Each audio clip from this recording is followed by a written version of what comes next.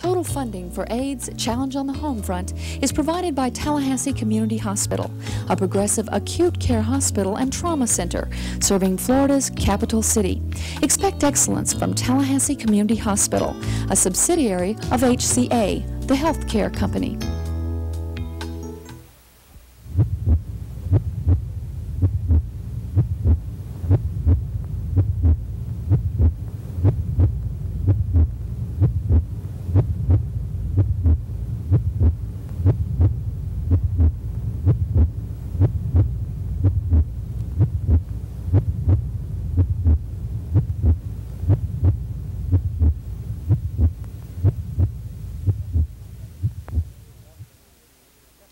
Good evening and welcome to the second part of our series on AIDS as it affects our community. It's nice to have you with us tonight.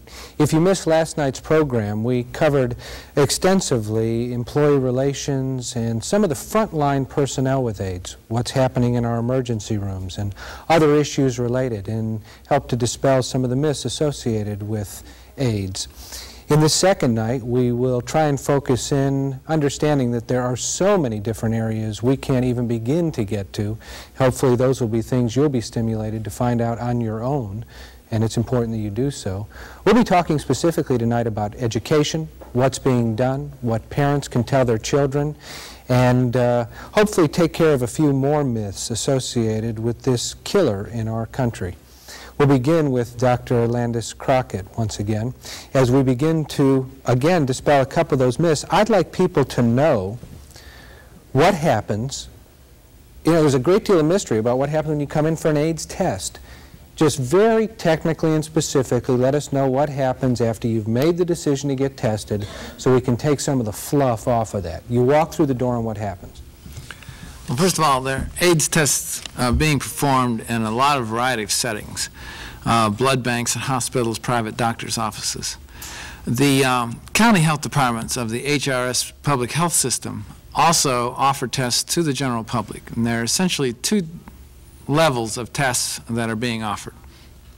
First, there's a totally anonymous situation where you can have your test performed and the information will be available only to yourself. And this is available in 19 counties in Florida. Dr. Crockett, before you leave that, now you are positive that there is a totally anonymous system here? Yes, yes. We have had, I know of no negative feedback to the contrary about this system, and it's been in operation for several years. It's required by law. And furthermore, it's conducted on the basis of a number.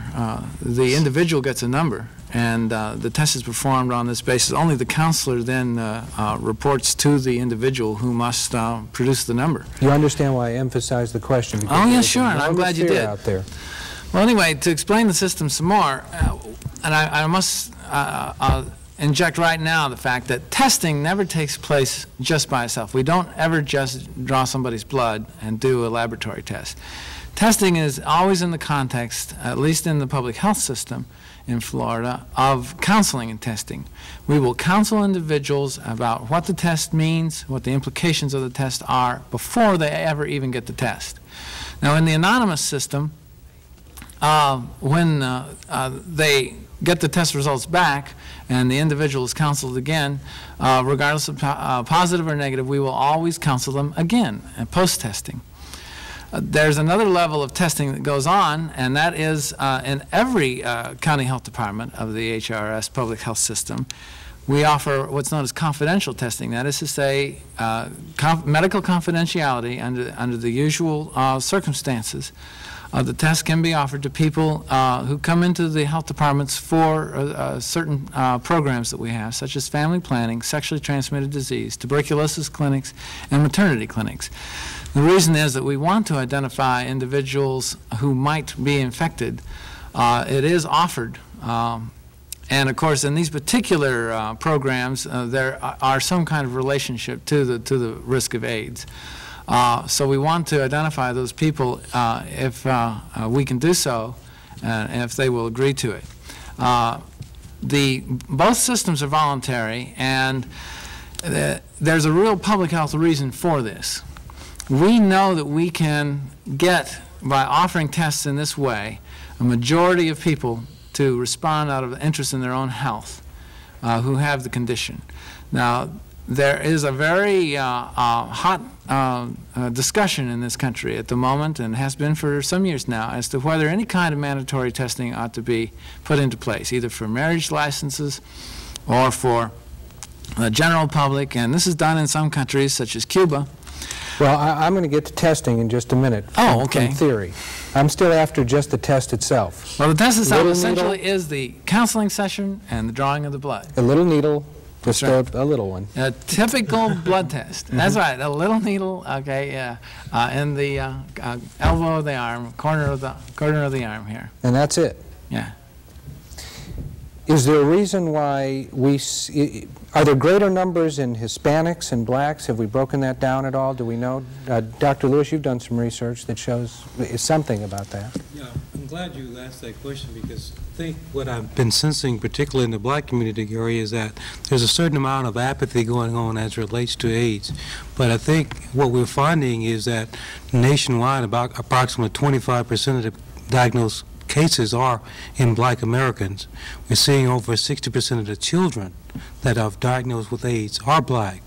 I think approximately 52% of the women are black. So it's an alarming problem in the black community that I think the black community has not yet come to grips with, and we've got to come to grips with that. Could I make a point of clarification? And that is, earlier you mentioned about an AIDS test. Well, there is no such thing as an AIDS test. What we're really testing for is the presence of the virus indirectly. We test for what's known as antibodies, which are proteins the body makes to try to fight the infection. That's what we're testing for. Oh, I see. So there's no one test that diagnoses the condition AIDS. And just because you're positive on the test doesn't mean you have AIDS. And I'll put this as delicately as possible, but it's almost a bonus in this day and age to come out with, to go in with the test and find that it's gonorrhea or syphilis or herpes. I mean, that's almost, you've hit the jackpot there, haven't you? You're cured. They're not going away either, though. And we can't forget that, although we're talking about AIDS tonight, that's a very significant problem, particularly here in Leon County, as you've probably been reading. Herpes has almost all been but forgotten in all this, hasn't it? Except today it came back up again. And I think it's going to continue coming back up as we see different types of viruses coming into our system like this. And I think we've got to come to grips with it. Have we basically, Dr. Sims, have we forgotten about the spread of those types of diseases? Are they on the increase? Public health service people certainly haven't forgotten about other sexually transmitted diseases. That's other than this virus that causes AIDS. It's certainly an STD as well. I think perhaps the connection between other sexually transmitted diseases and AIDS needs to be better established in the minds of the public. And that connection is evolving slowly through much research. It does appear as though other sexually transmitted diseases, particularly syphilis and particularly chancroid and a number of other STDs that cause genital lesions, actually may facilitate the rapid infection by the virus that causes AIDS, so that this so-called cofactor relationship with other STDs is emerging rapidly through a number of research programs. So I think that in the public health service, we haven't forgotten that relationship at all. I think we do need to do a better job of communicating that to the public. And one last bit of housekeeping here. Can somebody please give us the difference between having AIDS, how it relates to ARC, what seropositive means in all this? Because there is some confusion in the community about that. Well, it's important to remember what AIDS actually stands for. It's the acquired immune deficiency syndrome. Now, the part of that I like to emphasize is the fact that it's a syndrome. It's actually a medical condition that is very precisely defined. Now, the reason it's precisely defined is originally we wanted to know exactly what we were dealing with. We didn't want to include something that wasn't AIDS, because we wanted to define this as a phenomenon and as a medical condition. But the syndrome itself actually represents a very small proportion, a few percentages of everyone who is infected with the virus that will eventually possibly cause this condition. We know that there may be up to 50 times or more as many people infected with the virus as actually have the syndrome.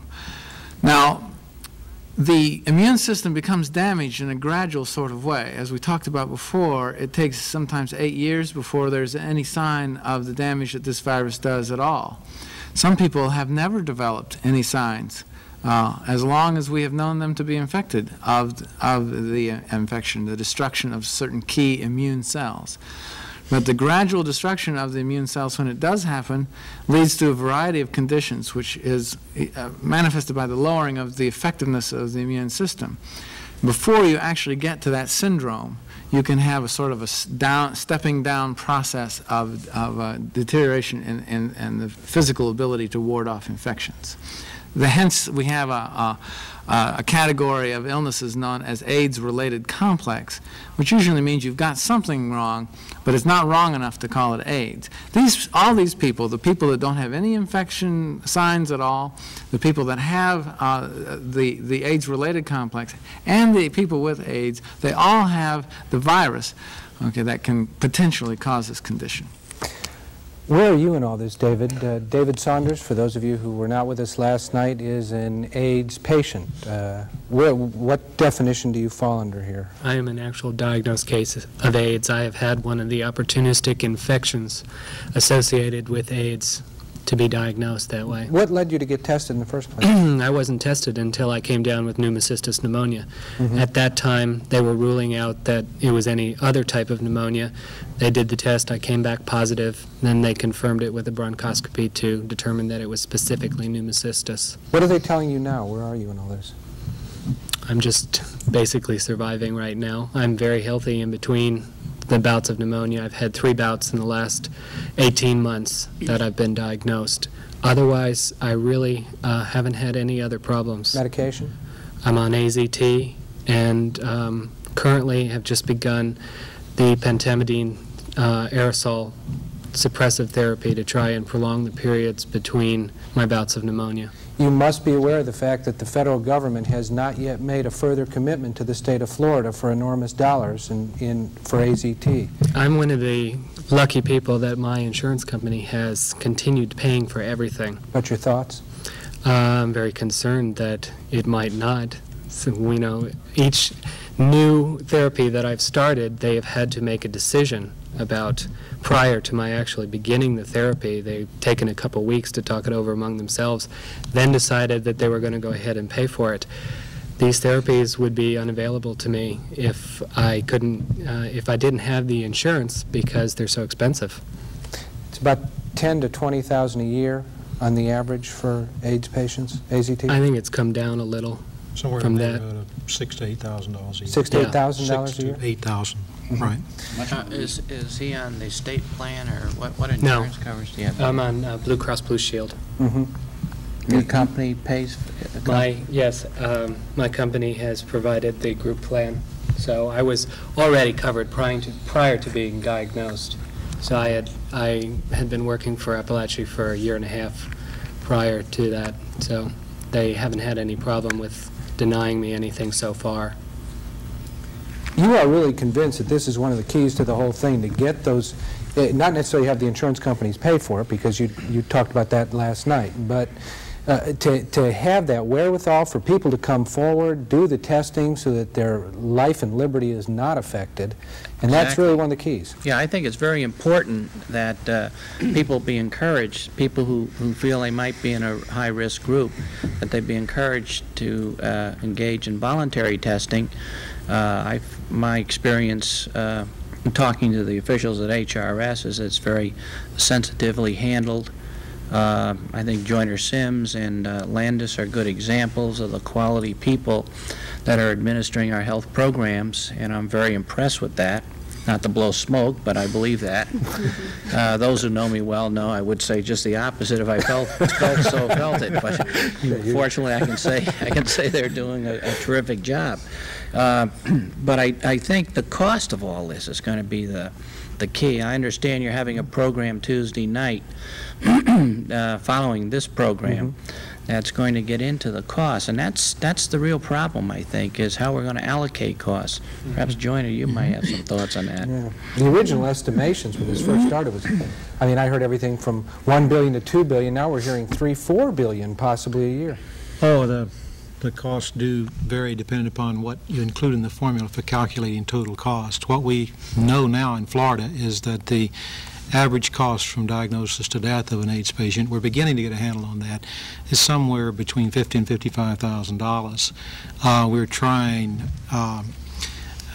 almost frantically at times to bring that cost down to make those limited dollars that we have go further and still provide good quality care to people with this disease. I think the point that Bill was making is an excellent one. That the one that you're a good administrator? Well, no, I was skipping over that one and going back even further to his point about being tested, that we do need to be concerned about issues of confidentiality.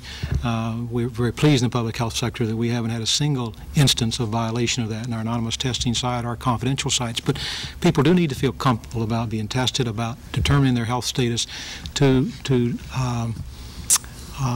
learn if they are infected. If they are, seek medical care, good rest, nutrition can, we think, delay onset of clinical symptoms. Even when AIDS develops, early detection and care can reduce the severe instance and the overall cost to individuals.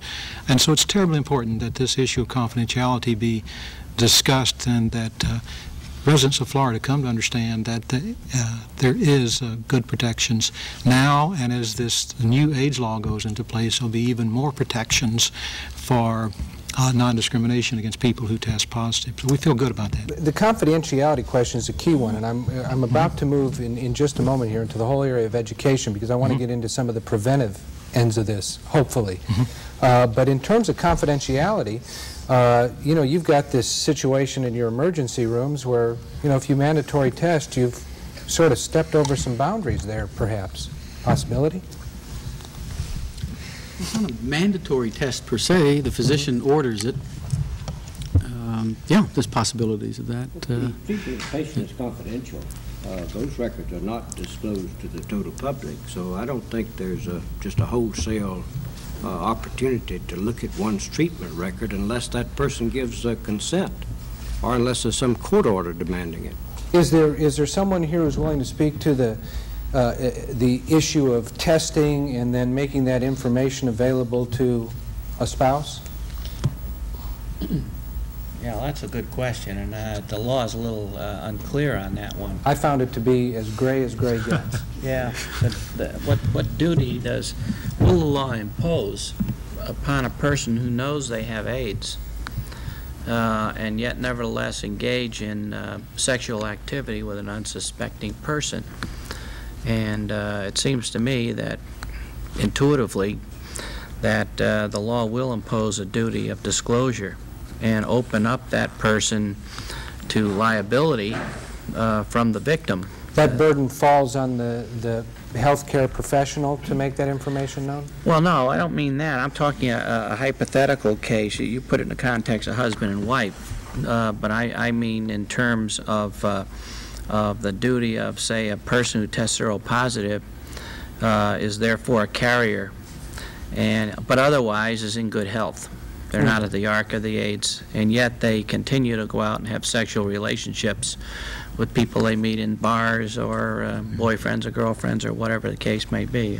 I suppose prostitution is one of the well, that's an extreme example. This, yeah. I mean, it is a problem, but let me comment more fundamentally. We have found consistently in our HRS county health departments that persons who test positively for this virus, for the antibody to this virus, consistently in large numbers voluntarily inform their sex or needle sharing partners.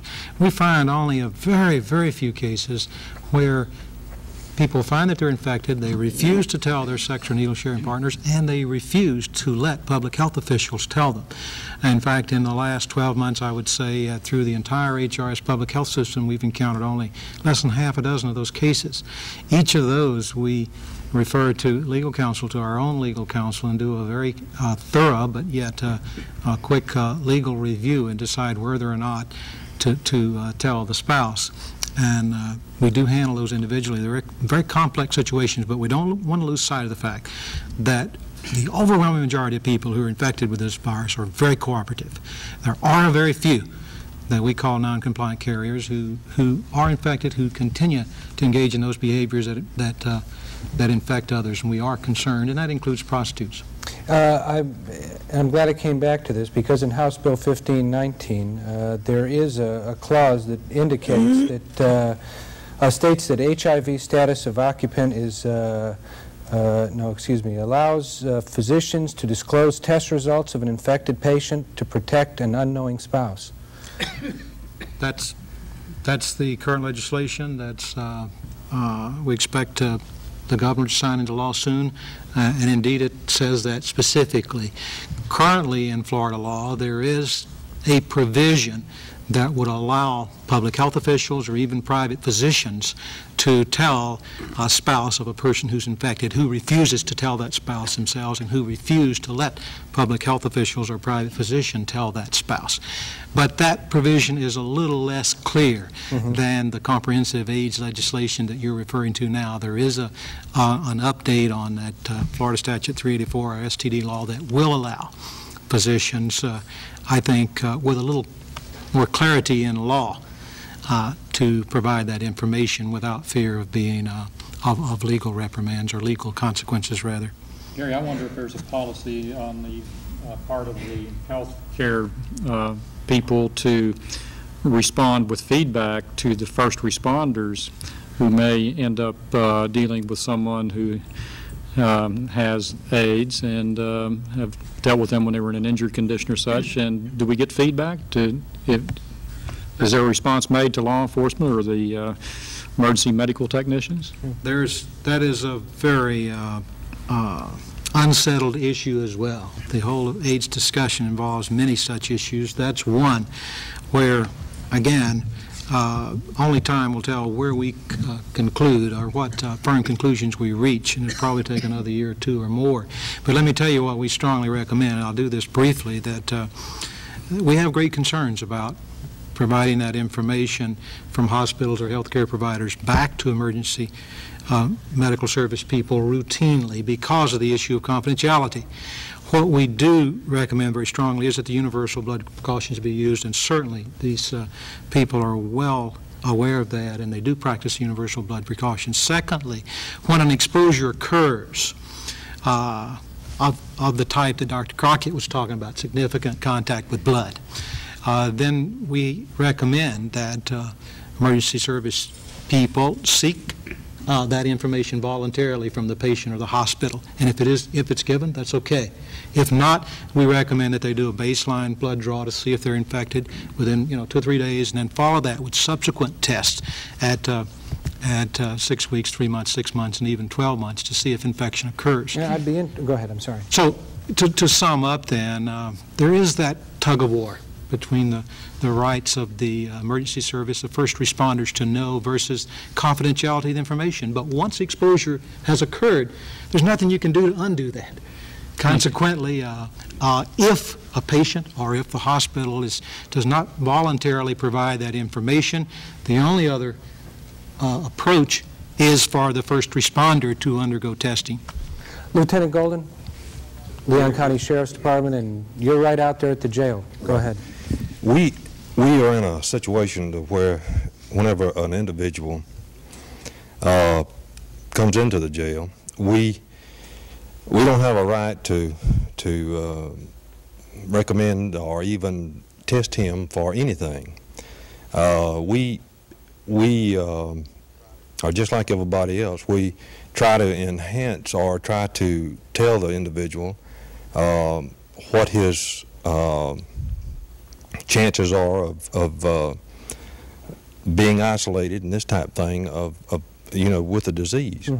And we are kind of got our hands tied to the fact that we just can't say, hey, just because you're in jail, you're going to have this testing done. So we not only just concerned about just the one disease, AIDS, but we're concerned about the other communicable diseases that is very prevalent there. And you just can't throw on rubber gloves every time there's a fight in the jail. That's right. We have to. We're in the same position that these people here that go out on the wrecks and this type thing.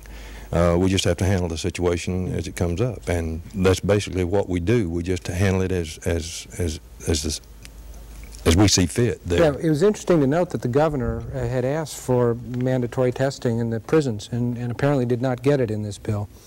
At least that is the early word on. We still don't know what came out of the Senate, but that's where it is at the moment. Let's talk about education. Because I guess if there's ever a place for prevention, it's in understanding what this is all about. May Waters with the Department of Education is here from the state, and Donna Harper is here from the Leon County School Board. May, I'll begin with you. Are you satisfied that the resources that are necessary are being sent down from state government? And I'm talking about money here to begin with. Are local school boards and local regions getting the resources they need to begin to handle this problem? The only funding that we have within the Department of Education at this point in time is a grant that we've received from CDC, Centers for Disease Control in Atlanta.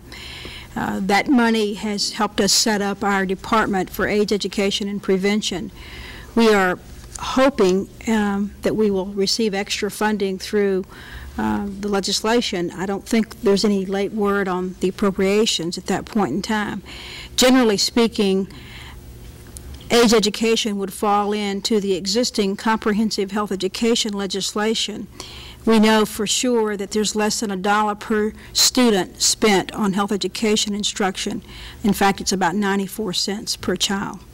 I'll give you a chance to make history here. You could be the first administrator to answer this question, no. Would you like more money?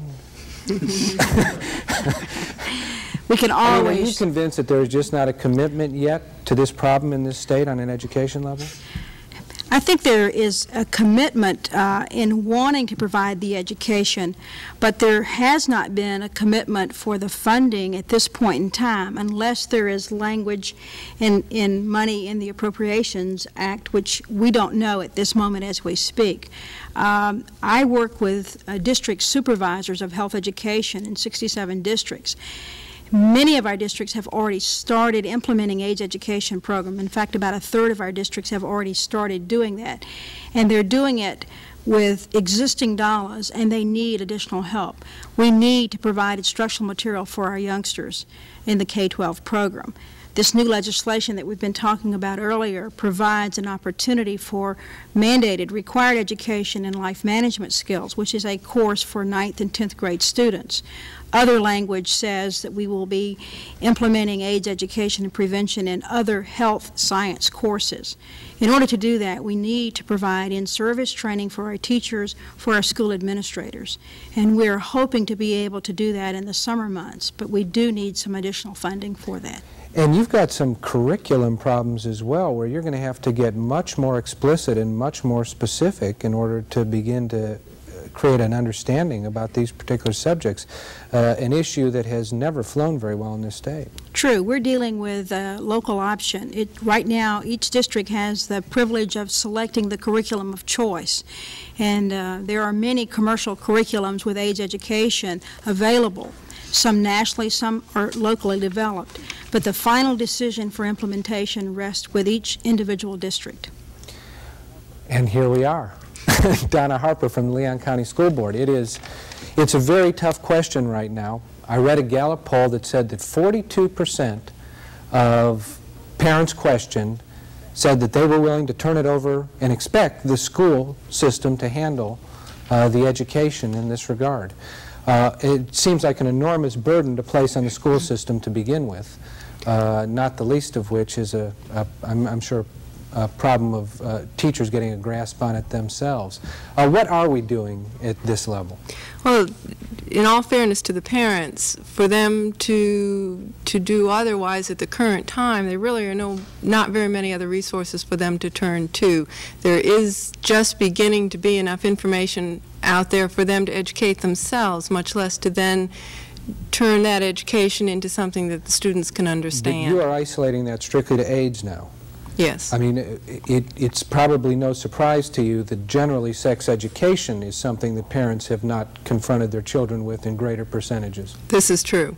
This is true, and it's true for the Leon County school system so far as the AIDS epidemic is concerned as well, because if we had not just recently implemented sex education in our curriculum, we would be much farther behind in developing curriculum for dealing with AIDS at the current time.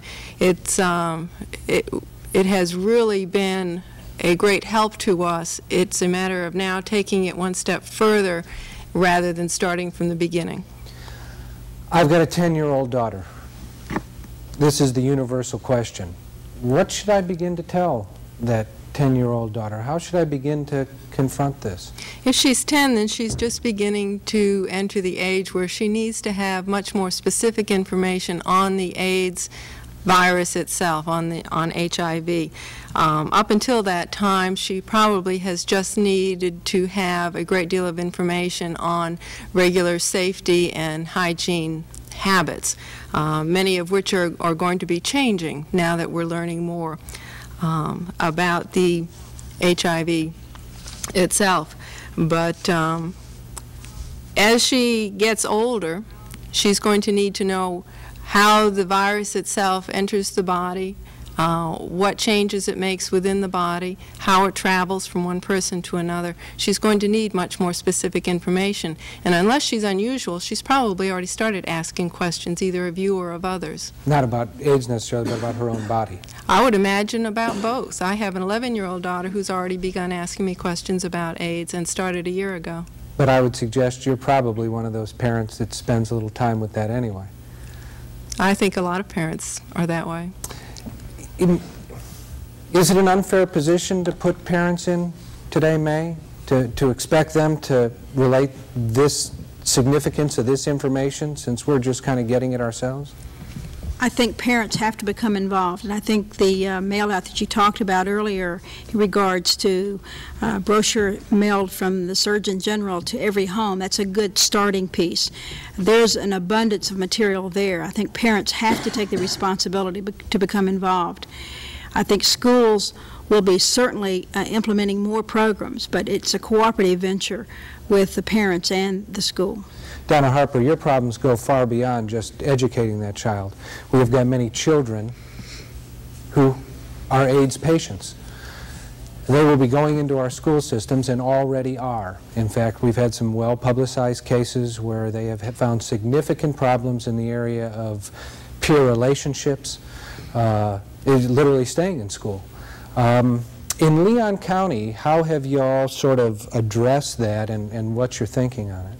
Our policy is that a student who is not posing a threat to him or herself or to others has a right to education within their regular school setting that is dictated by their educational needs, and that they also have a right to privacy so far as their medical needs and their medical conditions are concerned.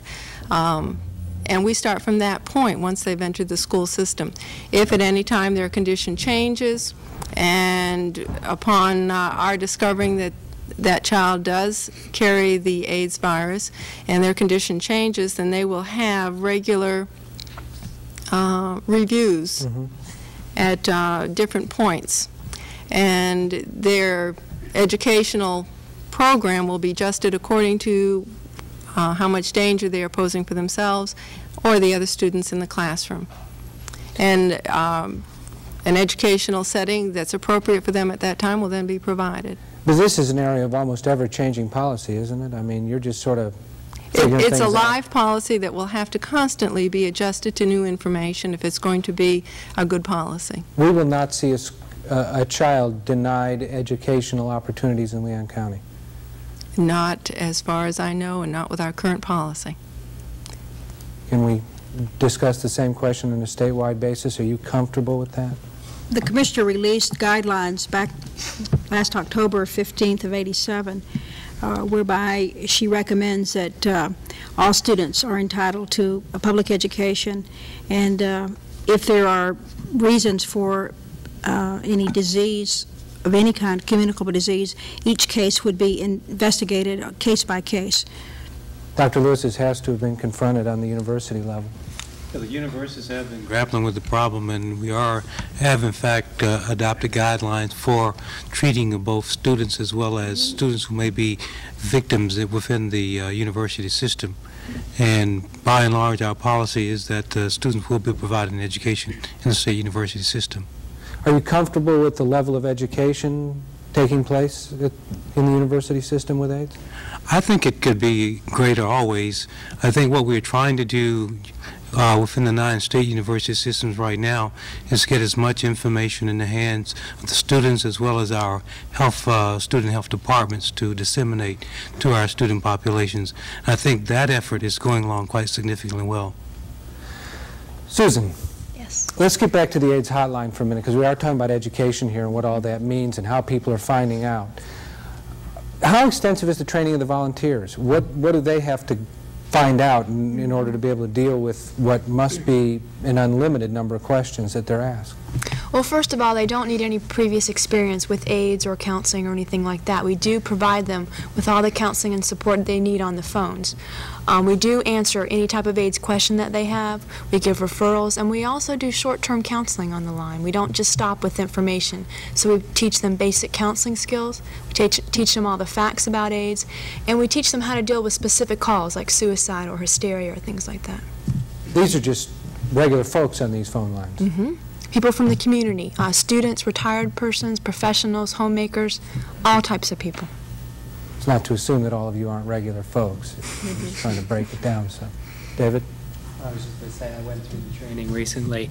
It's the regular training is about 10 weeks long, and there's a lot of intensive weekends where there's a lot of sharing of feelings about the AIDS topic to begin with, because a lot of people, when they're going through the training, find that they have problems that dealing with the issue that they didn't realize they had before. It becomes a lot more personal, a lot more closer to home.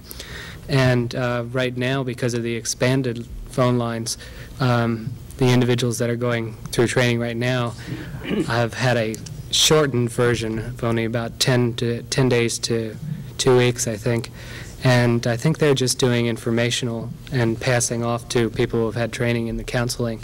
But it was a real rewarding experience for me to go through with it, because there was a lot of sharing. And being in my situation, it's a lot of educational things too, dealing with other people's feelings, things that I hadn't had to go through yet, I've dealt with on the phones. Norman Easterbrook is with Tallahassee AIDS Support Services. Nice to have you here. Thanks. Are you satisfied with the level of communication that's taking place in the community now? To some extent, yes. We fight, I think, more an ingrown denial and apathy that this really is a crisis that's touching every single individual in this community. Examples of that are surveys that aren't responded to, sent around the medical community. We work with patients that are in desperate need of care, some of them indigent, and it's hard to find people willing to provide that care.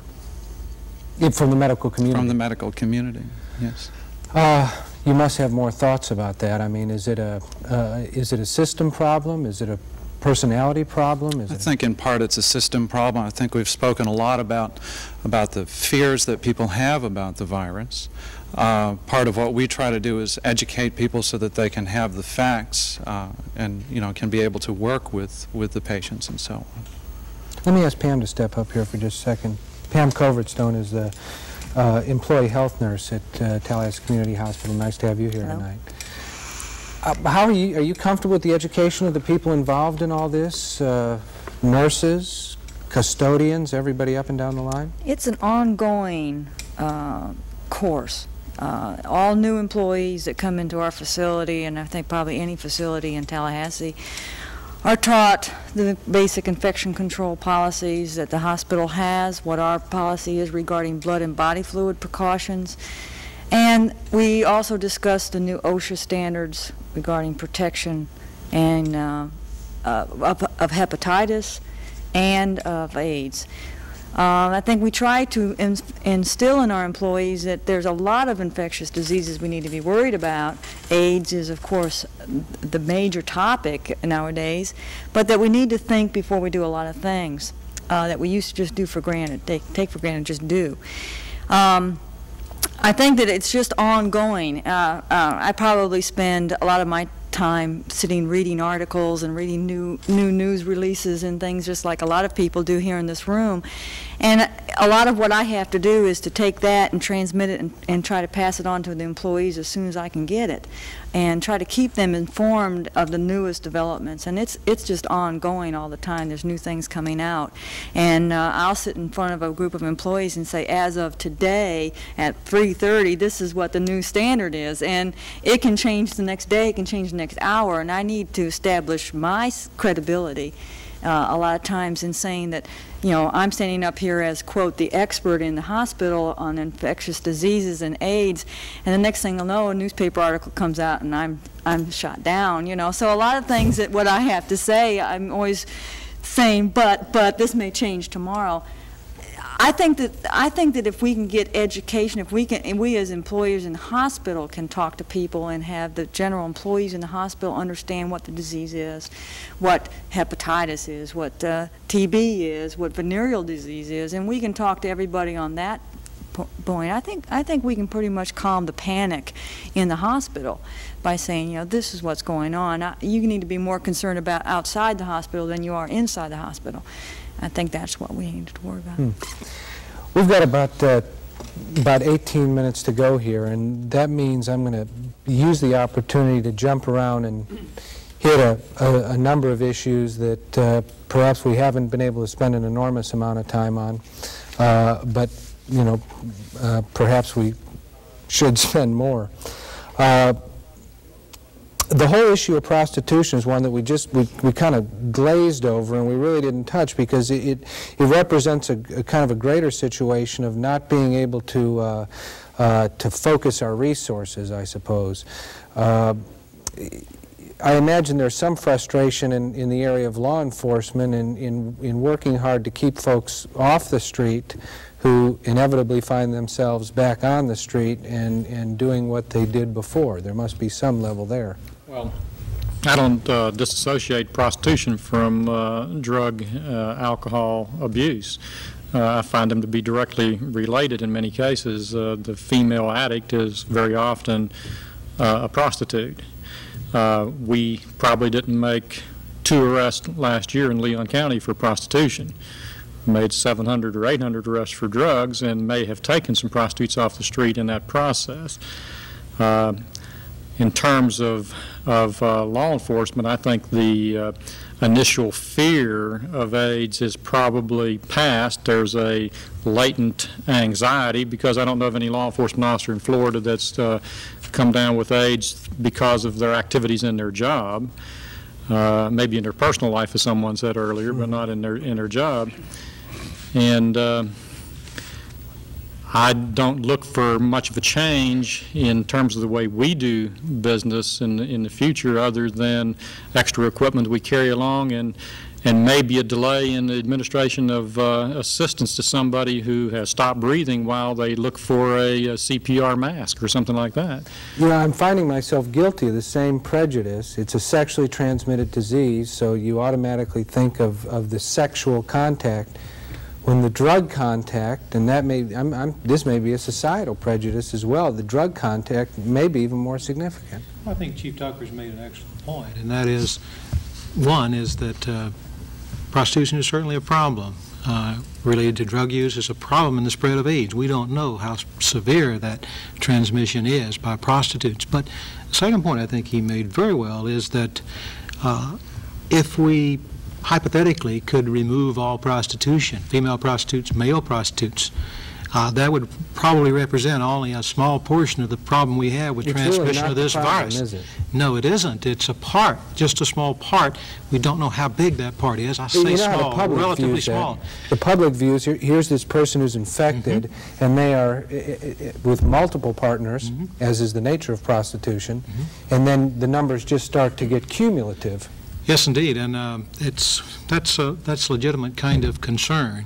But again, there's a great deal of behavior that's transmitting this virus from one person to another across this country that doesn't even come close to the definition of prostitution. So if we keep that in perspective, one, it's serious. no doubt. And we in public health sector, as well as law enforcement people, are very concerned about that. But the headline stories dealing with prostitutes who are infected, I think, have created the impression that prostitutes solely are responsible for spreading this virus across our country. They're making their contribution, but there are many, many other major sources of transmission that we need to look at also. Now, let me go back down to Harper. Well, this is exactly one of the situations that we run into as we in the Leon County school system are developing curriculum for our students. We're still in that process right now of developing that curriculum, and one of the most difficult parts that we have yet to overcome is trying to decide exactly how to best approach not just the medical aspects of it. We have that pretty much down pat, how it's transmitted and teaching those specific things in biology and in health classes. But they're dealing with the social, the moral, and the emotional aspects of it, and how that relates to so many other subjects within the school system, for instance, drug education. Because it is so intertwined into all aspects of our lives, it can't be treated solely as a biology or a health subject.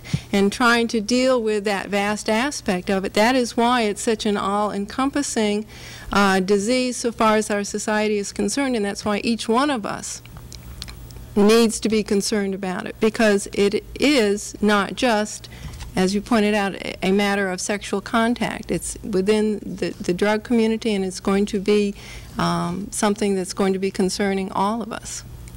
Bill? No, I was about to make that point. Echo that same point. Nick Carbone? I serve on the Health Council, and one of the big problems that we find is getting into the rural counties for educational purposes. Many of these counties don't even want to call it sex education. You know, there's a problem with teenage pregnancies and prenatal care and those types of health-related problems, and getting education material to these people is very difficult. When a county wants to refer to it as, quote, personal hygiene instead of sex education, you begin to see the magnitude of the problem of getting education into those areas. Now, we're fortunate in this county, I think, that not only because of programs like this, but there are many programs that are available. The school board talks about it and the like. But you get in some of these other counties, they haven't got over the stigma of sex education. Now, I realize that's maybe, we talk about it's not the primary cause, but somewhere along the line, that problem's going to filter out into these counties, and you're going to have one devil of a time getting education out there. Are you satisfied with the media's relationship in all this? Because the sexy story is the prostitute one. You know, that's the one that you draws somebody's eye to a newspaper headline. I think Joyner even perhaps almost offhandedly mentioned headlines. I picked that up. I thought you might. Are you satisfied that they're really going after the meat and staying away from some of the sensationalism, respecting the right, I suppose, of a newspaper, in your particular case, to stimulate circulation, and there has to be some of the other?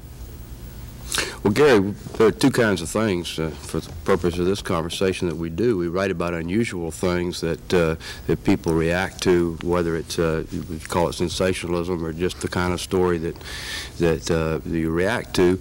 Someone knowingly going around spreading AIDS, a prison situation where a prisoner is trying to get a guard by, or these kinds of things. Those are the stories that you react to as a reader, and yeah, we will. Those stories are going to make headlines. The other kind of things we do are the more normal things we do day in and day out, monitoring the numbers, printing the most recent information on AIDS, finding the compelling story of someone who's dealing with AIDS, personalizing, humanizing a serious problem.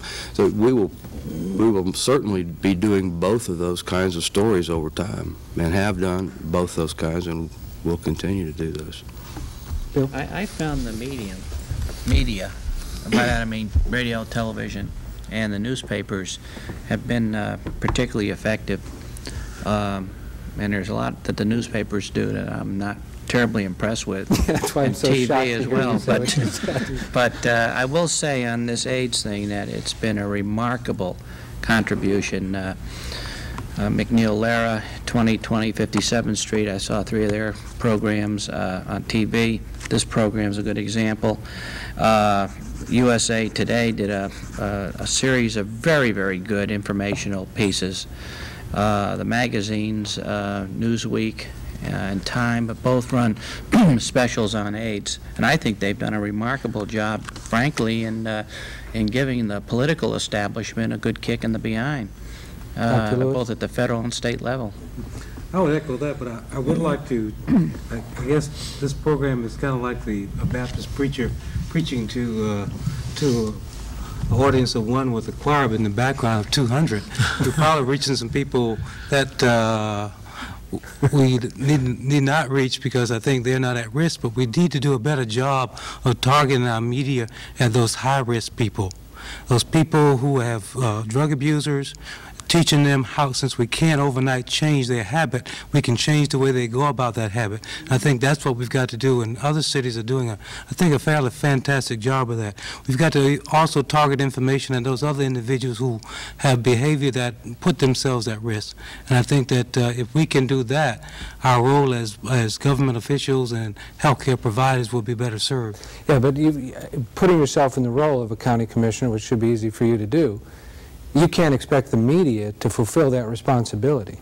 No, and that's where I think we, particularly here in Leon County, are trying to begin developing programs to do that same kind of thing. The Board of County Commissioners, as you know, have asked the County Health Department to come up with some strategies for how Leon County would deal with it, both from an educational standpoint as well as addressing the issues that we talked about in the jail. We have a myriad of legal and ethical issues that are facing our county and local governments all over the country right now, and we don't have all the answers just yet. The media can't be solely responsible for getting that information out. I think that most everyone understands that, but they can certainly be a major vehicle for bringing it to the attention of the community, for coordinating forums such as this one, for having articles of information available to people in the community. As we were developing our policy in the school system, we talked to other school districts around the nation who had been successful in dealing with AIDS when it had reached their community. We also talked with some communities who weren't that successful, trying to find out what the magic keys were and what were the most important elements in having a successful program. And in every case, it ended up being a community that understood so that they could cope with the information or cope with the situation when it arose. In other words, the information was out there in time for them to deal with it and deal with it quickly. The longer it took the community to gain specific information, to educate themselves, the greater the reaction was against the presence of AIDS within their community. And it was a much more negative situation when the community itself was not well educated. So having a well-educated community who understands the situation, who has the details, who knows how to cope with it, how their community is coping with it, with their hospitals, with their schools, with their cities and counties, what their police and sheriff forces are going to do. That is very, very important to the people. Communities who have that react much more positively and compassionately to the situation and can cope much better. Yeah, when you talk about education, you have to kind of define that down. One form of education is the purpose is perhaps to change behavioral patterns. But very important, too, is education of decision makers and leadership in the community. And employers are a very important target group in that regard. Are you satisfied with the growth that's taken place in our community? Well, in this community, it's a little unique because you have state government here, you have universities and so forth. So I would say as far as this community is concerned, it's been probably somewhat exemplary. As Mr. Carbone said, I think when you get into the rural communities and perhaps other places in the state, there's probably a lot of work that needs to be done. I know with respect to employers in the business community, the small businessman is a person who really needs a considerable amount of attention. Talking a workforce of maybe 10 to 12 people. The larger companies, like your company, Homes and Land. Homes and Land. Or the Tallahassee Democrat. Or the Tallahassee Democrat usually has the resources to do in-house training and to send their people to conferences and so forth, like we run at the center. But right now, I got to figure out some kind of way to reach the medium to small businessman. And what I'm hoping to do through, when I say we, me, I mean the Center for Employment Relations and Law, where we do a lot of educational programs in this area, is to try to reach the trade associations, you know, like Associated Industries, the Chamber of Commerce's at the statewide level and then at the local level, and to try to activate the private sector more and the businessman more, because I think there's a lot of intelligence, there's a lot of resources, there's a lot of potential there, and I think they have a very serious responsibility, and not so much, they have certainly noblesse oblige, but they also have, there's a pragmatic factor here that would serve their interest to get into this as quickly as they can. I'm going to break every rule of television here. There's 2 minutes to go in the show, and I'm going to ask Landis Crockett a question. You are in those 14 counties. You're in some of the small counties. You're just not here in Leon County. Is the word getting out like it needs to get out to those places? Understanding that you have about a minute to answer. Well, it's a philosophical question. I don't think it's getting out to my satisfaction, but I do think that it is getting out. There are things happening to get the word out. We're chipping away at the problem. But there's no question information is the key, because in all of history, mankind has never had the information that we have, where we know exactly what causes the epidemic at hand. And it's going to be a real challenge for us to take that information and actually use it to stop the spread of the epidemic. From what we know now, we ought to be able to stop AIDS cold. There ought not to need be a single other case of AIDS or HIV infection occur, from what we know now, if we were able to universally apply it. And that depends on education. Right now, we don't have any other choice. That's our challenge. And that is of endless frustration, but commitment to you. Well, we have to do it. Right now, we have no other way. Thank you for being here. Thank you all for being here. It has been an interesting discussion, one which I think, if nothing else, has created, I hope, the moist palates in the community to get them to find out some of the answers for themselves, because there was no way we could answer them all here. But I thank you for your participation, specifically yours as well. Thank all you folks for being here. It was nice having you here tonight.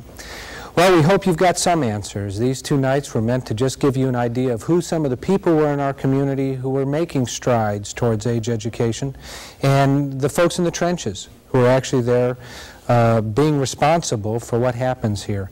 Now it's up to you to get the information and to do something with it. It is something we can get a handle on, and we wish you the best of luck in doing so. Thanks for joining us, and we'll see you next time.